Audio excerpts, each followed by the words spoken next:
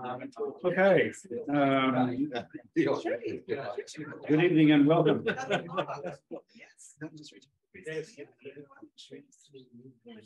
Right, so a couple of things first. So Matthew Cuthbertson is my name. I will be guiding you through the next hour or so. So welcome to ATSE, welcome to our new Fellows Showcase for 2023. And we'll begin the meeting, as always, with Academy meetings with the acknowledgement of the country. So we used to pay our respects to the traditional custodians of the land on which we are meeting today, the Wurundjeri people of the Kulin Nations, and we pay our respects to their elders, past, present, and emerging. So I'm not sure about emerging, but our new fellows, I guess they've already emerged. But the purpose of a event like tonight, I think this is quite a special occasion for us to welcome and congratulate our new fellows, and also just to get to know them a bit better and to get to know a bit more about their work. So we had 5 new Victorian fellows this year. You heard from Senator Kim Carr at our last meeting. Unfortunately, we have an apology tonight, so it's not false advertising.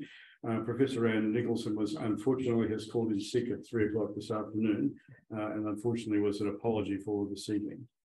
So, but we still have 2 very distinguished speakers for you with some terrific things to talk to you about. So I shall not take up any more of your time. I shall hand over now to our first speaker, and that is Professor Thas Nirmalathas. Now, and I'll call him Thas for short. Thas, and I think all of the speakers we had tonight were interesting examples who've built very successful careers in sort of large and complex organisations. But they've learned a few things about survival, I suppose. But they've also worked and been very successful in building research careers through a period of a lot of change and a lot of uncertainty and difficulty on occasion. So when I look at Thas's background, I guess back in the day, he was a director of part of the photonics CRC. He was group manager for network systems for NICTA. And I also noticed that he was very prominent in setting up the Melbourne Accelerator Program, MAP, so accelerator for young entrepreneurs in the university. So he did that, and then later on, he's now director of a Network Society Institute at the University of Melbourne. And in his spare time, he's chair of the Photonics Society Future Technologies Task Force. So I think there's a lot in Thas's background that tells you about his passion for collaboration and impact in his research. So currently, he's the research dean within the Faculty of Engineering and Information Technology. He's also a director of the Oceania Cybersecurity Centre, and his research interests, there are lots of them: microwave photonics, broadband networks, edge computing, scalability of telecom and internet services. So I think he can find a few things to talk about in that mixture. So his title for this evening is The Evolution of Optical Wireless Communications and Computing. Please, Thas.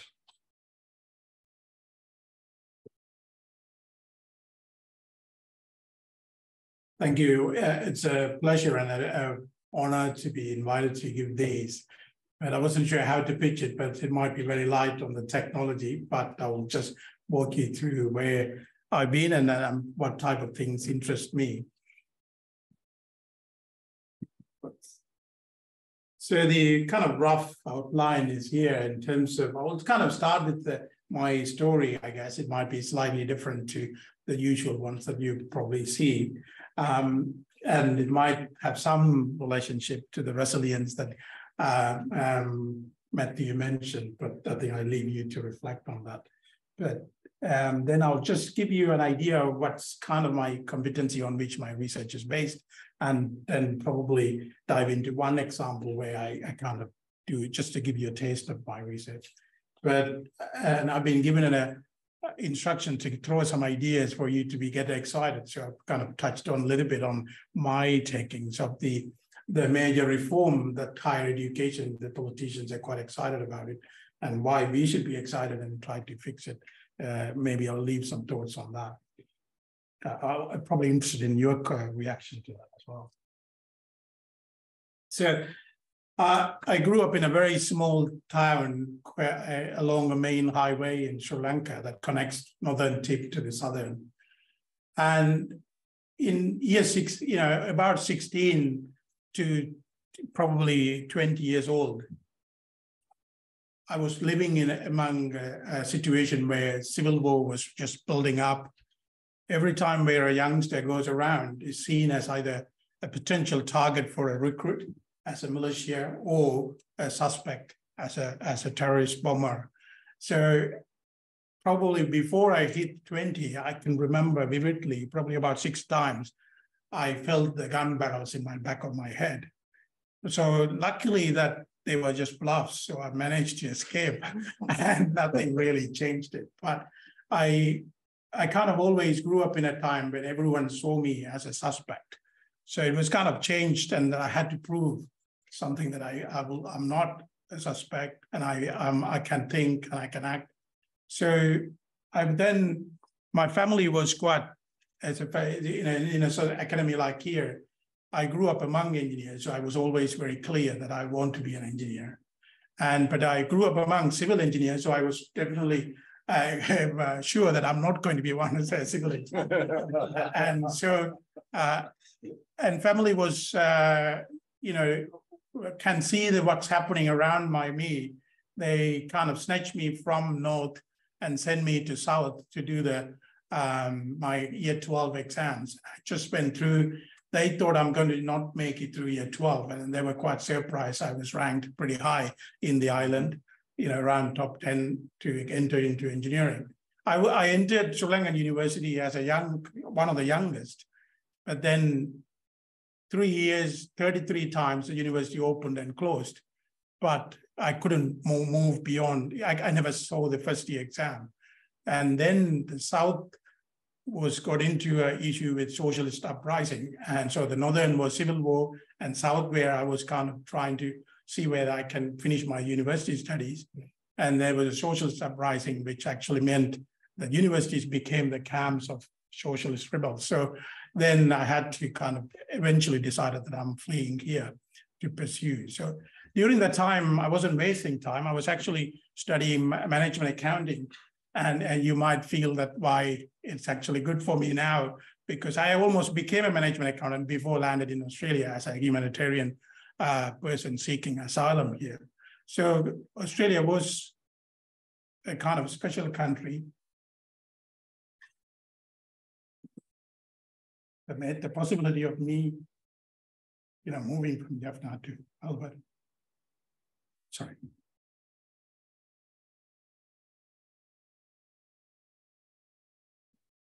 Really, so leaving one of the top university and then coming here, and then university was really, welcoming me into, basically told me that I can do anything at Melbourne if I wanted to do medicine. But as I remember, I wanted to do engineering. So I went, and Swinburne offered me, because of my management accounting qualifications, they said you can get 1 year off if you decide to do production engineering. But I always wanted to do electronic engineering. So I said 1 year doesn't matter. So I will come to Melbourne and then continue. So I went through, and then, at the time there was quite a lot of things happening back. So that kind of I was going very well in undergrad, but the final year wasn't that great because I kind of was a little bit distracted from what's happening back home. And my grades were slipping a little bit. So I wasn't sure whether I was going to get PhDs. I was kind of applying for positions. I was getting offers in industry. And suddenly my PhD scholarship came. So I made a U-turn not to go to industry because I was always had some inclination for academia. And so took the opportunity to take PhD. Even when the PhD, I was thinking, is it microwave or is it photonics? So I had interest in both during my undergrad final years. I was offered a PhD scholarship in UWA to go into astronomy and then design the probes for deep space exploration. Or Rotoka offered me a photonics scholarship in Melbourne to do optical communications. So finally decided to stay in Melbourne and then pursue that. So I finished PhD. Then, I saw maybe there was a very competitive environment in Australia, so I wasn't sure whether I will have a career, and I'm not sure whether I will get a postdoc. The few mentors were good enough for me to offer a Japan science fellowship to go and do a postdoc in Japan. By the time I was getting ready, then Dalma and Rod told me that there is a postdoc at Photonics CRC. You want to be interested, or you want to go to Japan? So I took the offer again, made a U-turn, and stayed back in Melbourne. Then I was going through the kind of postdoc, and then 2000 was the growth of the fiber optic communications. If you can spell photonics, you get a job in US. So I thought, why not? Our lab was 20 researchers, pretty much over 6 months became 10, because we were the only place in the world. We had a university lab who was building systems of fiber optic communications. Rod was leading that group. And everyone else was doing device research, but we were the one building networks and systems. There was a lot of startup companies who were popping up left, right, center, want to get into the fiber optics market. So our lab guys were targeted, you come in. So I had the opportunity to go to US and be a co-founder of a submarine turnkey cable company. And I had the interview and then took the family there to show. I had already had 2 young kids. And again, when I come back, Rod heard that I had the interview, and he kind of asked me, I read it on the grapevine that you've been headhunted. But so I said, yeah, it was just purely an exploration, Rod. So I just went, I haven't made up my mind that. He asked me, what would make you stay back with us to really maintain the lab and rebuild the group? And I said, I've always wanted to be in academia. So if you give me an academic position, I will stay back. So that, again, another U-turn, and I just gave up the chance to be the entrepreneur and the co-founder of a leading startup, and then decided to took up my kind of long-term passion of staying in the academia. So that kind of landed me back in the university. The Photonics CRC was a great way for me to stay in academia, but kind of do things with Telstra and other things. And, really throw me in the deep end. Rod really kind of gave me, say, now you're going to run this. I was just a senior lecturer. Everyone else was, leading professors in the country. And I was kind of trying to fight for the university, a fair share of the budget from, as many of you have been in this position, and you can see how the power play plays it. But that really taught me, because of the things that I grew up with, gave me a little bit of things. Doesn't matter who you are, as long as you have a view and you have an argument, I think you can put forwards. And I think that gave me a courage to kind of maintain an on-director. I think we maintained the CRC over the time. And then the NICTA formed. I was asked to take up the program manager. Again, it was an interesting kind of national initiative. And I had 2 major programs, and then one of the program pushed into a startup. And we thought we had the artificial intelligence approach and a photonics approach. We combined. This was before the people were talking about AI.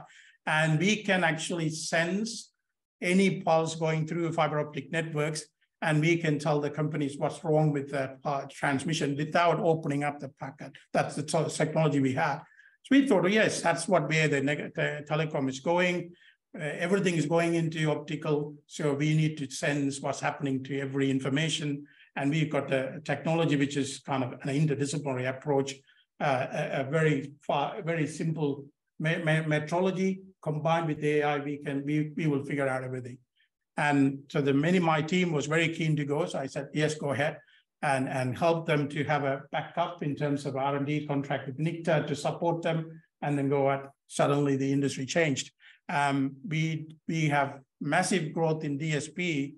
We don't need to open up information between endpoint, but we can pre-program the pulses, and we can detect it and then compensate any problem that happened. So there's no need to really look into the light traversing through the fiber optic network. So, things like that kind of changed how the technology evolved. And, while you do research, there are many opportunities come up, but sometimes we cannot really push that. And so there's always something in me was telling me that I need to be kind of trying to set up a system in Australia that actually makes it easier for people to start up.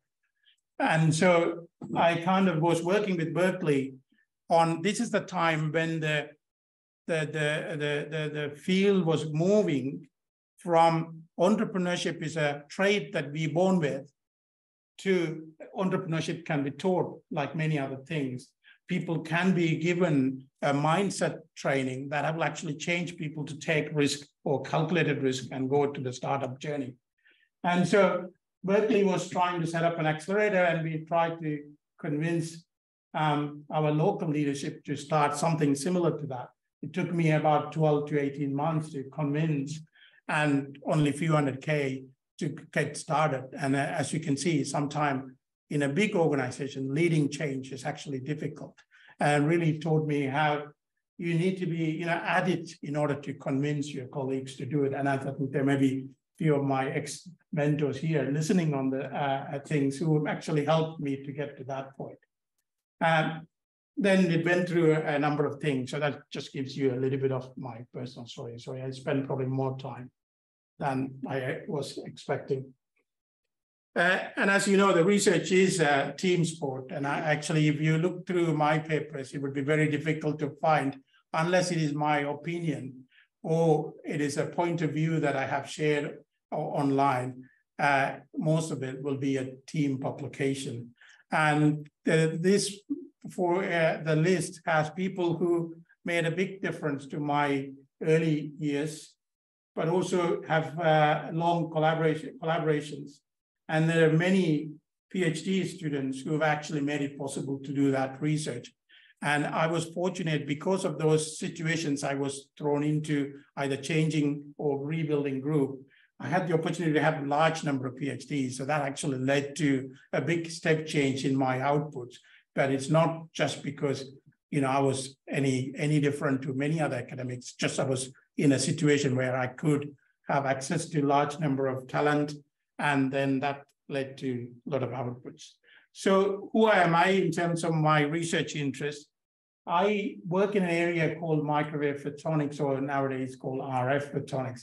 If you look at the electromagnetic spectrum, the microwave covers around wavelength around these, and the light waves go from far infrared to ultraviolet around here.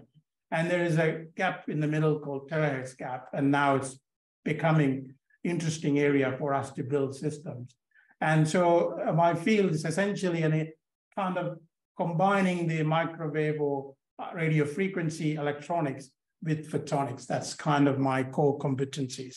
So what we do is we use that to construct interesting devices, interesting systems, interesting networks of doing it. You might wonder where this actually gets. If you open a radar, this is how we do it, because we can't process very high frequency signals too much in the distance. So we have to convert them into optically transmit and then process it. And if you take a 5G network, then it is using these in order to support your network connections. So essentially, a lot of our research is about getting microwave or radio frequency signals of varying frequency and taking it through electro-optic conversion, so that now we can then route this signal over a large network, and then at the end to convert it back to get the signal and then process it. So a lot of our earlier work is about design and optimizing these type of transmission links, which actually helps you to connect the base station to a network end, or from a radar to a processing end, or a radio astronomy disk and into a processing end, or a satellite bound antenna into internal processing end. Exactly the same kind of link. The idea is to remote the processing end from the point of where you're collecting the microwave signal, so you can distribute over a long distance using very low loss optical fiber transmissions.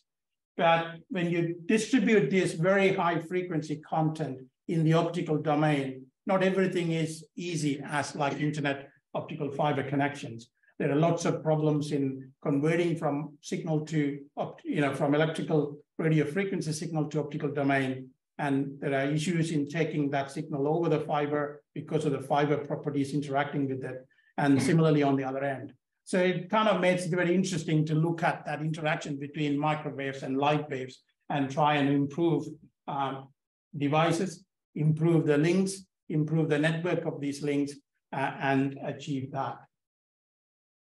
So the idea is that if you can now just create a separation of where the input is collected, this may be a rays of antenna in a radar, and then put it through fiber. Now you can network them through a complex network and then deliver to the other end. This can be tens of kilometers, in some cases even greater.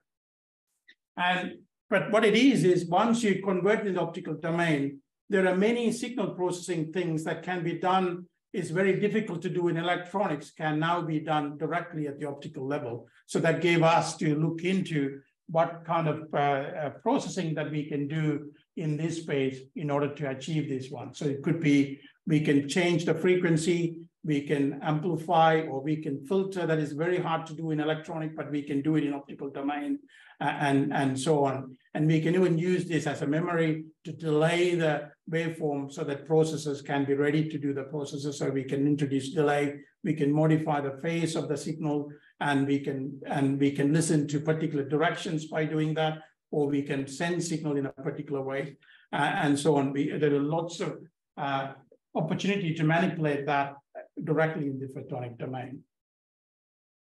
So taking this part recently as the artificial intelligence or neural networks, there is a domain of computing. It is known as reservoir computing. The idea is this: if you get lots of inputs, if you have a way of transforming those inputs into a nonlinear transformation, that kind of gives you the kind of neurons.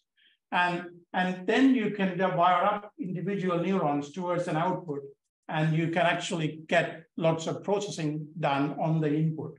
And you can improve certain detection or processing of this input by doing this. Why we are interested in the photonic domain is these can be hundreds of gigabit per second speeds coming in light. If I can do this in the light, I can do simple operations, but very fast in the optical domain. And then this can be very simple algorithm. It could be just simply sum of a couple of neuronal output. And that basically means I can do this computing at almost at the same rate as the input signals coming at, which is very high frequency or high speed signal. So it's now recently, it has become an important during the COVID, we put a call to the DSD, and then they were quite interested in just toying out with this. So within over a 12 months, we were able to demonstrate a complex waveform from RF coming from a source with a lot of impairments in there. We need to go and look into that signal and improve the detection. We were able to use this simple setup to improve that. You might wonder how this comes to this. What happens is we take the input signal, we do it in a way that there are multiple copies of given input into different amplitude levels. That's called electrical masking. And we throw that into a device which has inherent nonlinearity. What it does is it generates all these different transformed input state. And then what we do is it is coming in a timed manner. We let it circulate it over the fiber. So what it does is all these neurons, which are kind of meshed connectivity here, but they are actually circulating in a time synchronous manner, one after the other. So by simply passing them through a digital register, I can just pick up whichever neuron I want and then basically wire up the connection towards a summing device. And then there is now a simple, very fast prediction algorithm is operating directly at the optical level to give us insight what happens. So if it is a submarine cable coming in with gigabits of data coming in, if someone is being tampering with, I can then kind of in flight estimate whether this has been tampered with or not. Or if there is a radar which is having about 30 gigahertz of bandwidth coming at you, I can pinpoint and see whether what signal I wanted to exploit then I can do this algorithm here. And you can see it's very kind of simple, but it is kind of doing an analog computing on neurons rather than a digital neural network type of computing. It is not very complex. It cannot be used for complex problem, but it can be used for very fast, simple kind of problems. So with that, we've been that's kind of roughly gives you a kind of context where the committee, how it's doing. 1 minute here, sorry. So, we've been proposing what is the next version of 6G is going to be, and we've been working on optical wireless network as a proposal to do that. So how does it work is the fiber comes to your premises, there is an access point here, and this is no longer wireless, it's all using light. And what we can do is we can set up a cone of light that can be steered towards user, and each cone of light can operate at 10 gigabit per second. And I can set multiple wavelengths, so I can give you several tens of gigabits connectivity that way. There is no other solution that can actually give you that level of connectivity. So we've been, over the last few years, we've been systematically looking at what is needed in order to realize this vision. And that's where we've been going in that context. So I might just skip through this, and then I'll quite happy to come back what we have done. So we've kind of worked through that to give you. I just want to leave you with this this point. It's there is a lot of motherhood statements in the higher education reform, and 2035 is the path government to do it. What we need is, over the time, in Australia, successive governments have tinkered with universities. And I think that what it is that their court interim report comes out with certain principles. It would be nice to have really broad support for those things. What I see important is that research training should be at the center of our research capacity building. And what is lacking here is that even though Australia is producing large number of PhDs in line with many other countries, many of our PhDs don't come from domestic intake. There's nothing wrong. There are many people around the world who wants to come and access, world's top 10 ranked academic institutions to do that training. But that is not valued by our industry. Industry doesn't value our PhD training. Industry doesn't take our PhDs and then give them the careers that they need. And many of our PhDs succeed in industry almost kind of accidentally because they have that massive skill set to be able to do it. It would be really important to kind of bring that commitment to really attract our local talent into PhD. There are many empirical studies have shown the companies with PhD qualifications do really stand very tall on the innovation capacity. The company executives with PhD qualifications, they actually lead the company with very strong collaboration with academic research institutions. If you look at the competitiveness index, Australia ranks around 30. Main attributing factor, if you see it, it is a university industry collaboration. Yet, as a country, we don't monitor that, we don't measure it longitudinally, whether government policies are improving upward movement. And there's an opportunity, seems to be, in order to do focus on that. So I really encourage you to have a look, and now the time to put some comments so that we can actually get the right settings in the higher education. So I'll leave it there. Sorry.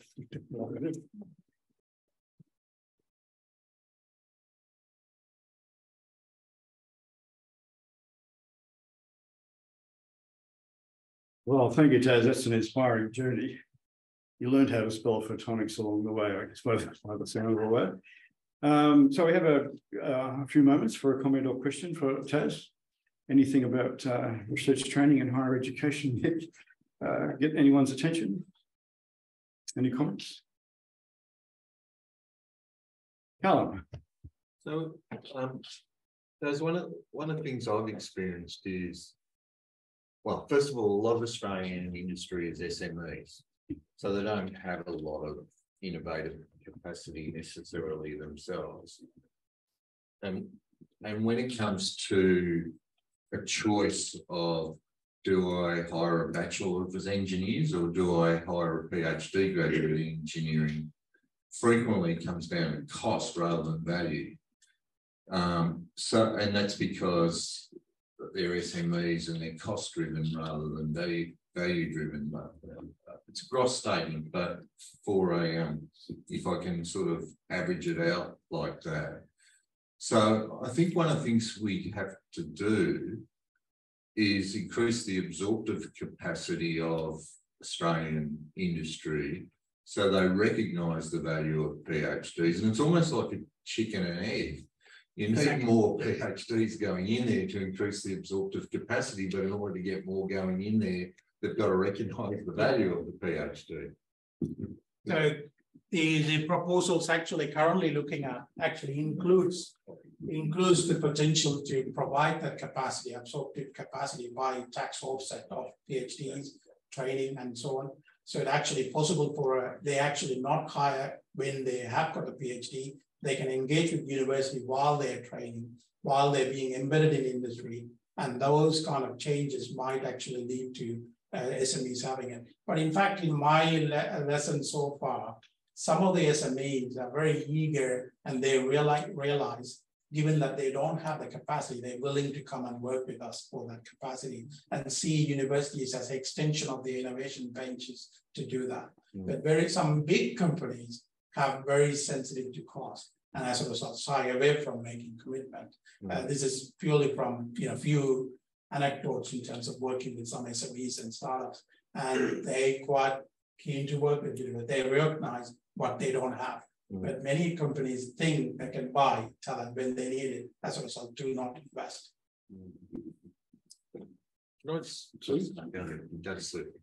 Sorry. Helen demanded a right of response. Sorry. Sorry. Just a quick question, and that is really about the value of internships. I mean, the Academy has an internship program, ATSE had an internship program. There are a number of internship programs around working with industry, and a lot of them involve PhDs while they're still doing their PhDs.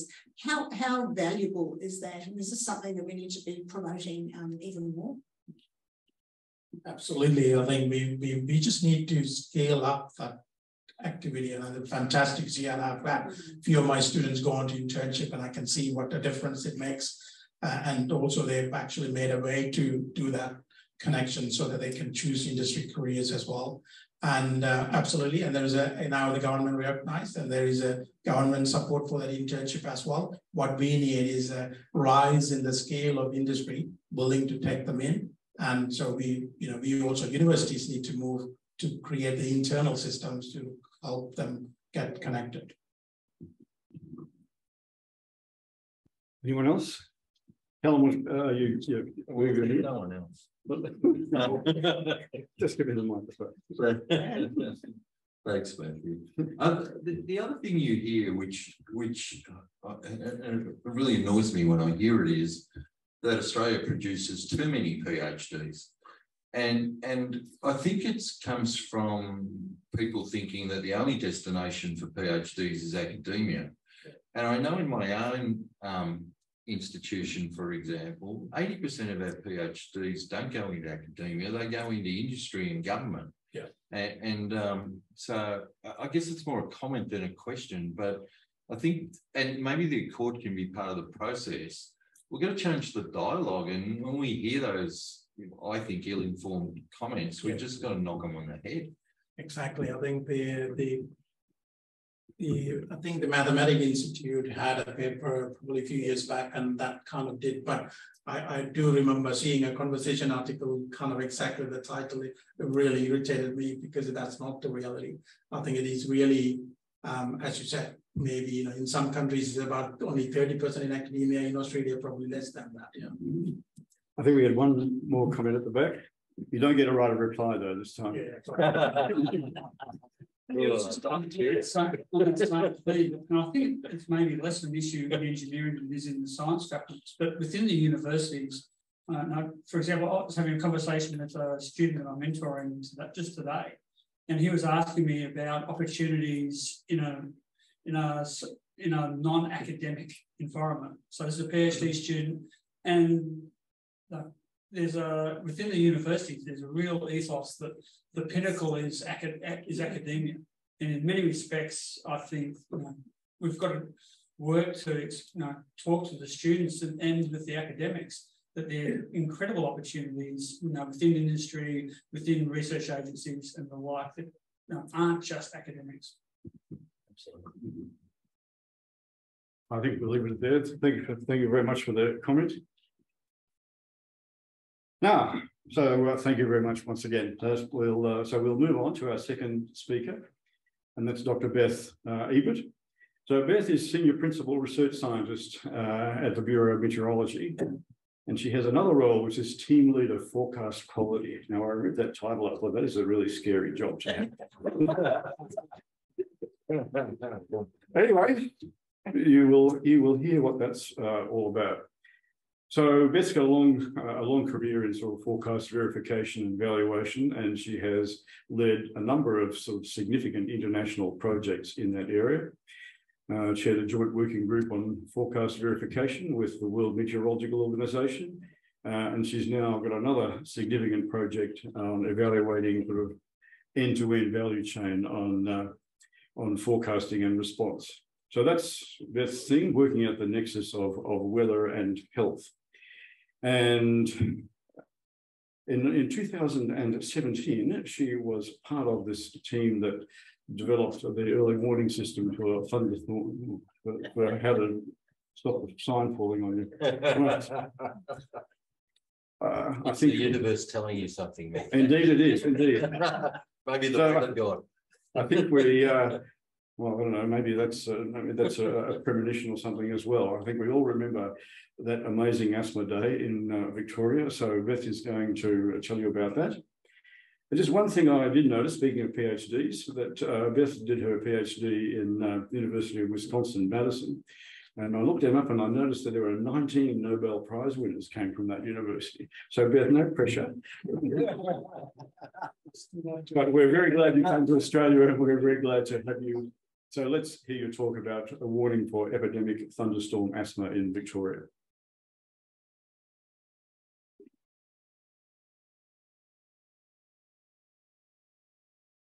Thank you, Matthew. And I'm very happy and honored to be here, and so pleased that so many of my mentors over the years from the Bureau of Meteorology and my career in meteorology have come today. So thank you for coming, and thank you for inviting me. So I will talk about the thunderstorm asthma work that we've been doing on, but before I do that, I'll just say a little bit about myself. You can probably hear from my accent that I didn't grow up in this country. I am from California, where my parents were both physicists, so it was maybe ordained that I would go into science. I went into meteorology, but it could have just as easily been geology or oceanography. Something about the planet was just really, really interesting. And so I did my study in meteorology, and not even physics, not even maths, but just straight meteorology, got my PhD at Wisconsin, and then was thinking, well, what should I do? I decided that academics was maybe a bit of a pressure cooker. The divorce rate amongst my professors was about 50%. And decided, don't need to put myself in that pressure cooker. And I really like doing the kind of work that is useful. You know, I remember a meteorologist when I was new, one of the new scientists at the Bureau, his name was Bruce Brooks, and he was in South Australia. And I was working on satellite cloud detection for airports so that you could tell if there were low clouds and didn't want to crash the planes. And he would call me up and ask different questions about it. And then he'd always finish, he'd say, that's so useful. I'm so glad you're doing this. And I just thought, this is why I chose this. So I've been interested in applications, applied science, really pretty much my whole career. So landed in meteorology, and I really haven't looked back. It's been a great place to work. So what I'd like to talk about today, there's not a great deal of science in what I'm going to tell you today, but that's probably fine. But yeah, who can remember being in this thunderstorm asthma event in 2016? So yeah, a few people weren't in the country, but it was a pretty big deal. So you know, people were leaving work in the afternoon. It was windy, it was hot and windy. It was the first really hot, windy day we've had in November. And people just started experiencing breathing problems all over the place. So this is a picture of radar imagery plotted. You can tell this is the map of Melbourne. There's Port Phillip Bay. And this is a thunderstorm squall line that's marching across. This imagery is every 6 minutes from the Bureau's radar.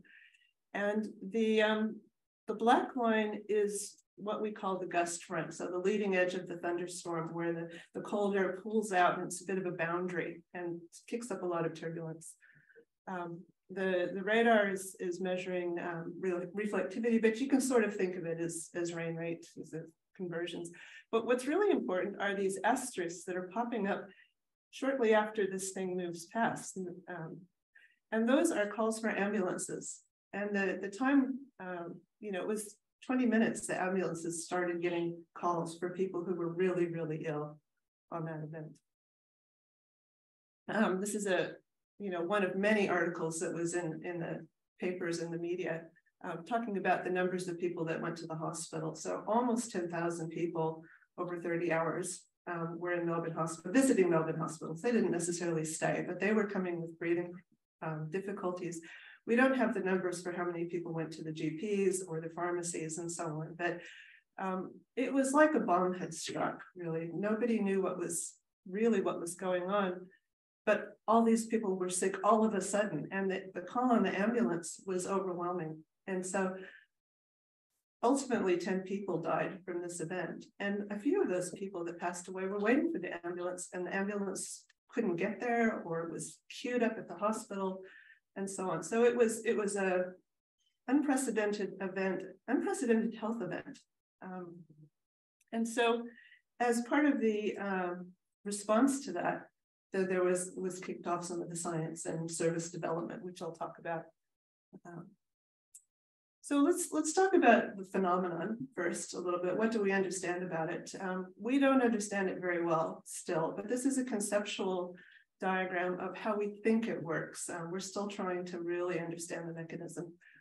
So if we have our thunderstorm, which is the gray blob, and the gust front that I mentioned is that what we call the convergence line, because the air is moving and it's converging with its environment. And so there's often a lot of turbulence that happens there. If we think of the yellow as pollen near the ground, you can imagine that out in the gust front of that convergence line, it's being sort of compressed and intensified in terms of its concentration. So we need an allergenic material. We believe in our case that it was ryegrass pollen that was the major culprit, but we don't know for sure that there weren't fungi and other things in the air which could have contributed to people also getting sick. The gust front is the mechanism for concentrating it in the air. The really mysterious bit is it somehow breaks up. A pollen grain is about 70 millimeters, and it gets stuck in your throat or your nose, but usually wouldn't go into your lungs. But something was causing it to break into tiny little fragments, and that you could breathe into your lungs. And that's what, if you were allergic to the allergens in the ryegrass, that was what was making people really sick. There have been all kinds of proposed mechanisms for how it could rupture. It could be due to lightning. It could be due to osmotic shock, where the pollen grain gets wet and swells and pops, essentially. It could be due to mechanical breakup with wind knocking it around. We don't really know, and maybe all of those things are relevant. It could be. So we're still looking for that smoking gun. And then, of course, the exposure of vulnerable people. And because it was moving through at a time when a lot of people were leaving the work, getting on their bikes, walking to the train station, whatever, there were a lot of people exposed. So the Department of Health in Victoria was very keen to not be surprised by another event like this. And so there was investigations very quickly done through the Inspector General's office, and a recommendation made to develop an early warning system for thunderstorm asthma, and not so much for individuals, but for the health system, epidemics. So they wanted to be able to know in advance, to get the ambulance ready, to get the hospitals ready to take people, and so on, so that they would be better prepared next time. So in this photo, there's people from the Bureau of Meteorology. Some of you will know some of those folks. People from the health department. In fact, the lady in the corner, Claire, Looker is the new acting chief health officer in Victoria. So she was involved in that, and Danny Sutoris, who's the medical consultant to the health department. And we needed to get something in place in time for the next pollen season, which was the start of October. So by the time we started this, we had about 7 months to put something in place. So it wasn't going to be anything fancy. There was no time for fancy. But what we did come up with was a pretty simple-minded mechanism or matrix, where on the bottom of the matrix is different pollen concentrations from low to high. These are in grains per cubic meter. And then chance of convergence lines, which we decided that the easiest way to get that would be to take advantage of our severe thunderstorm forecasting service. And part of that severe thunderstorm forecast warning can be for damaging winds. And so the damaging winds are often due to the convergence line and the turbulence that's caused by that, and bringing down the winds from a higher altitude. So yeah, we had here was pretty much using the thunderstorm warnings that were already being made and looking over, what's the likelihood of the winds being damaging. And then the pollen, well, where were we going to get the pollen? That was a bit tricky. So a lot of the work that was done was a mad rush by our colleagues at the University of Melbourne, Ed Newbegin and Ed Lampignoni, to get some pollen measuring equipment in place and to train up some people to count pollen. So this is a Burkhardt spore trap. It's a mechanical vacuum cleaner. You put a sort of a sticky tape there and it sucks in the air and the stuff in the air sticks to the tape. Then you put a purple dye on it and you put it under your microscope and you count pollen grains in your sticky tape. And that's the best technology that existed at the time. There were starting to be automated pollen counters, but they weren't very good and they were very expensive.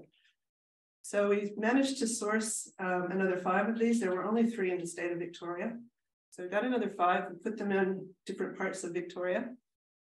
And then another part that was really critical was a statistical model, which was developed by a postdoc that was here at the University of Melbourne, and using a long time series of pollen data that Melbourne had counted, weather data from the Bureau, and some satellite data as well to say what was the state of the pasture land.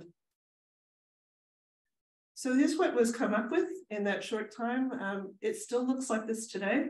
As you can get it on Vic Emergency, the Vic Emergency app. You can get it on the Melbourne Pollen app if you subscribe to that. And it often is in the news if there's something that you need to know about. So it's a district forecast. We have 9 forecast districts in the state of Victoria. We're here in Central District. And if there's something to look at, you can then click on it and it'll tell you a little bit. You can subscribe to this service if you want to get alerted, so which is really good. And the forecast goes for 3 days. So it's made in the morning for what it's this afternoon, next day, and the following day. So how many people remember the thunderstorm asthma event of November 2020? Yeah, one. No, it wasn't so big. But what was exciting about this one was that we were prepared. So we could see the thunderstorms coming days out, and Andrew in the audience would have been very familiar with this because I think he was in a leadership role in that time.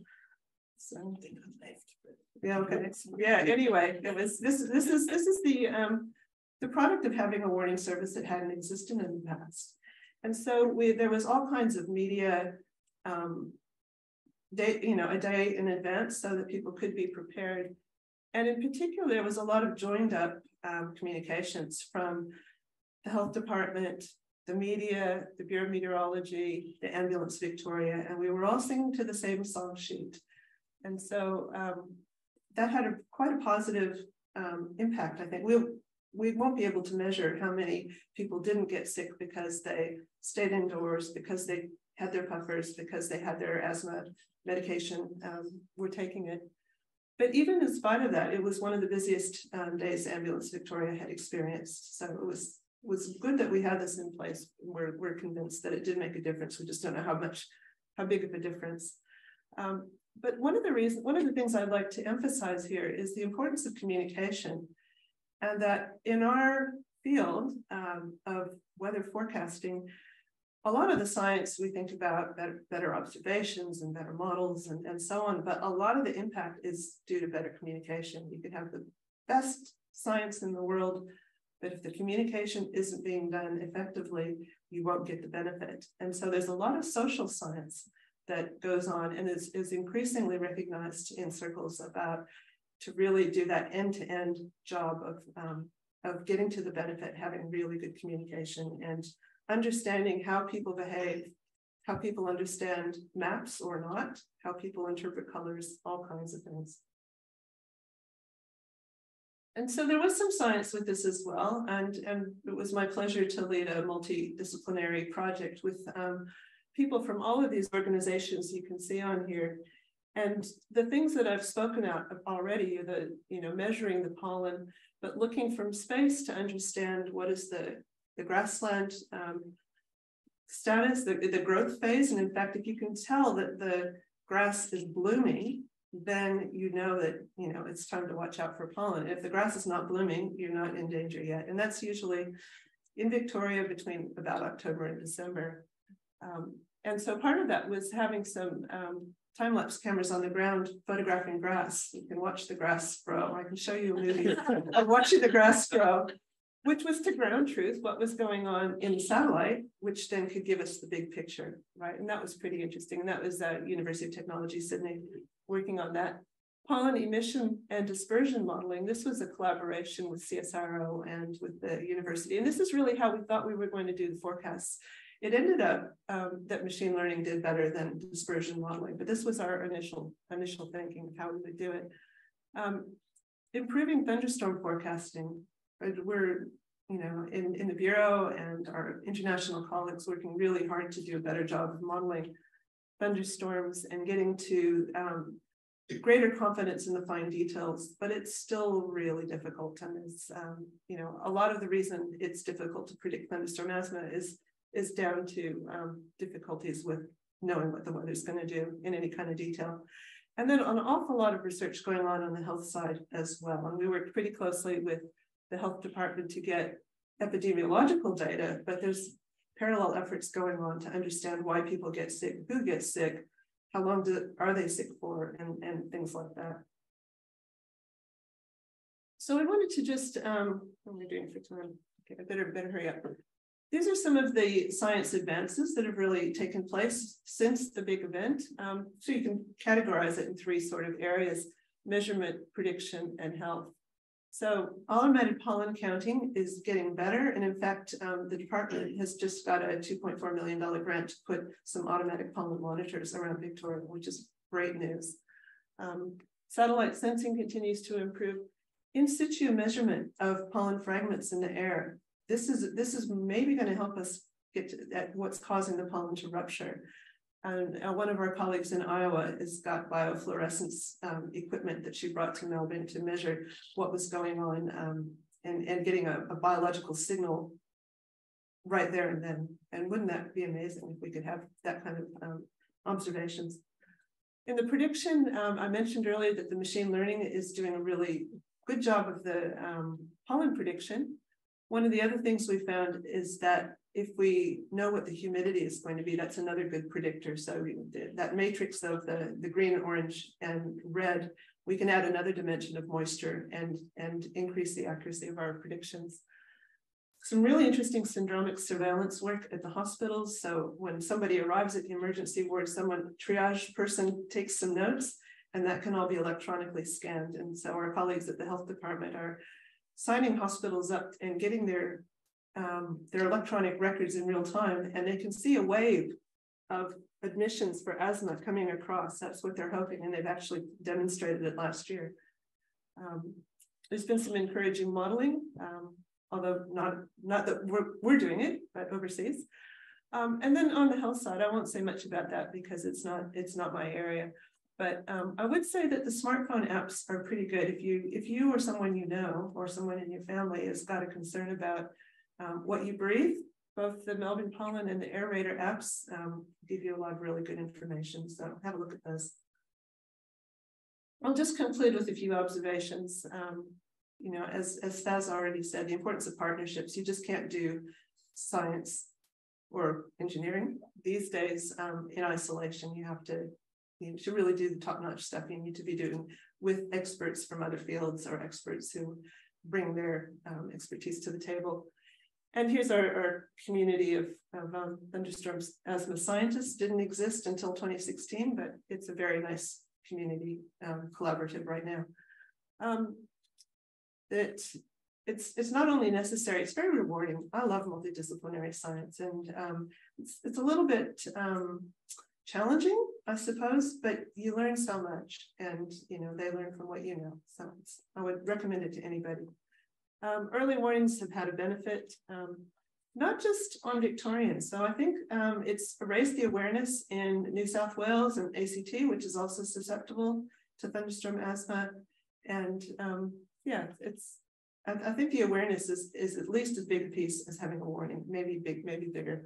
And I'd just like to point out there's lots of opportunities for weather and climate to integrate with health. And I've listed a few there: extreme heat, air quality, vector-borne diseases, mental health, but you could probably think of others as well. And so I would love to see more multidisciplinary work sort of integrating weather and health. And I'll finish there. Thank you.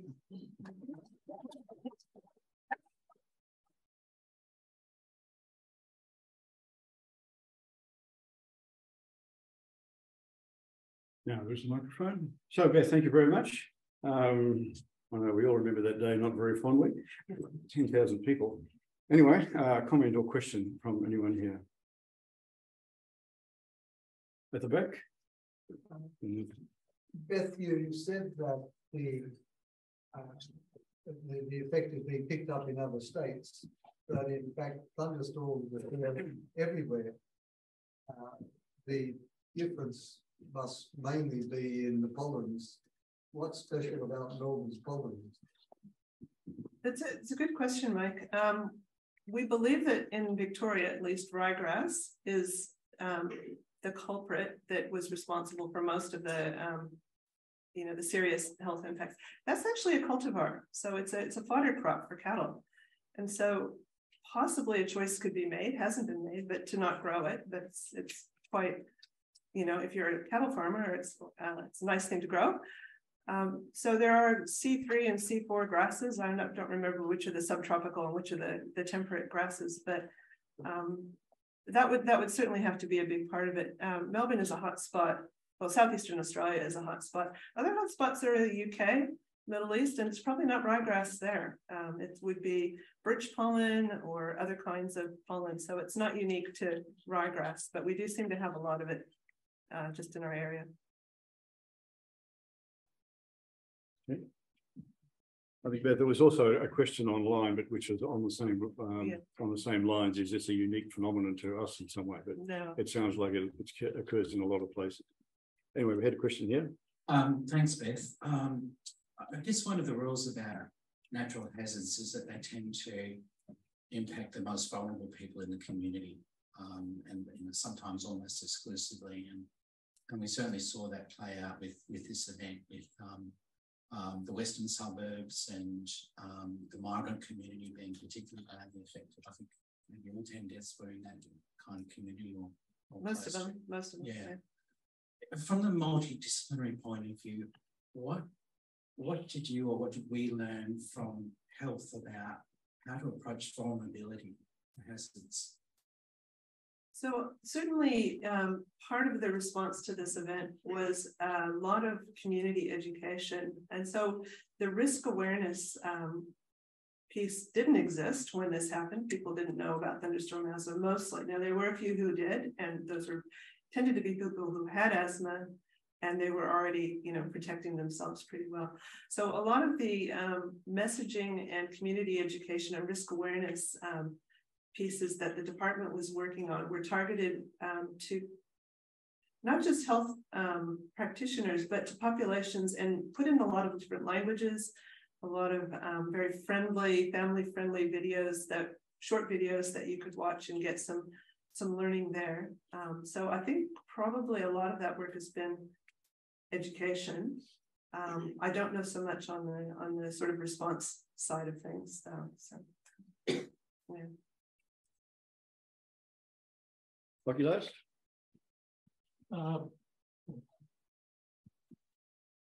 If I really recall, about 10 years ago, a bit over, we did work with PricewaterhouseCoopers on heat waves in mornings.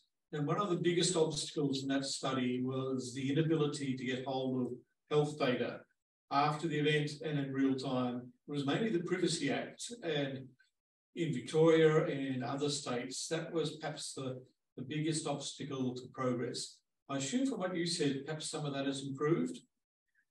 In a research sense, so yes, it has to be research done with the health. So we couldn't ask for the health data to be given to us. It needs to be done jointly, and that, in fact, in the new heatwave service that the Bureau is issuing, that was done jointly with the Commonwealth Department of Health. So it is becoming easier. I think the methods of collecting and retrieving data have also become easier as well, but there's still a very reluctance to share those data out. So you do need to work with epidemiologists from the health department who do have access to those data. And you also need to be aware of the ethics around this as well. So, you know, as a meteorologist, ethics was never anything we needed to worry about. But when we started doing, well, sorry, maybe that came out wrong. We needed to get ethics permission to do the research, and we went through the University of Melbourne to get that permission. And without that, we couldn't have published, we couldn't have done the work, which was interesting. I couldn't have used the health data. Great, good recovery. Well, one more, I think. Okay, just a question on the dispersion model, which you seem to say that at the end, the machine learning techniques are doing a really better job. What would you say? I'm not too familiar with the dispersion models and machine learning in terms of quality. Is it generic? Is it something that we see in other dispersion problem, or is something specific to this problem made of machine learning a better approach? I think the nature of the problem, we were trying, the thing that we need to predict for the forecasting service is daily average pollen in a district. And so maybe a dispersion model is slightly overkill, but what, by doing the machine learning, you were pretty much guaranteeing an unbiased forecast because you tuned it using data that, you know, real data. And the dispersion model was very hard to tune to get it right. You need to get the emission and the time of day. So what's causing the pollen to be released, as well as how far will it travel. And a pollen grain actually doesn't travel very far. It's pretty heavy and it just usually drops. So unless it gets brought way up and it can travel further, you know, in loftier winds, or else maybe it's already broken up, and that lightweight stuff can travel a lot further, but we don't know the processes well enough to do it. And so the machine learning was just feeding the dispersion model. Did it have some input in terms of the geophysical parameters like winds or? Yes, it does. Okay. Yeah, it does. Yeah. It's wind, temperature, rain, humidity, and the previous pollen measurements is an input where it exists. So it's a continuously updating machine learning model. So it's quite good.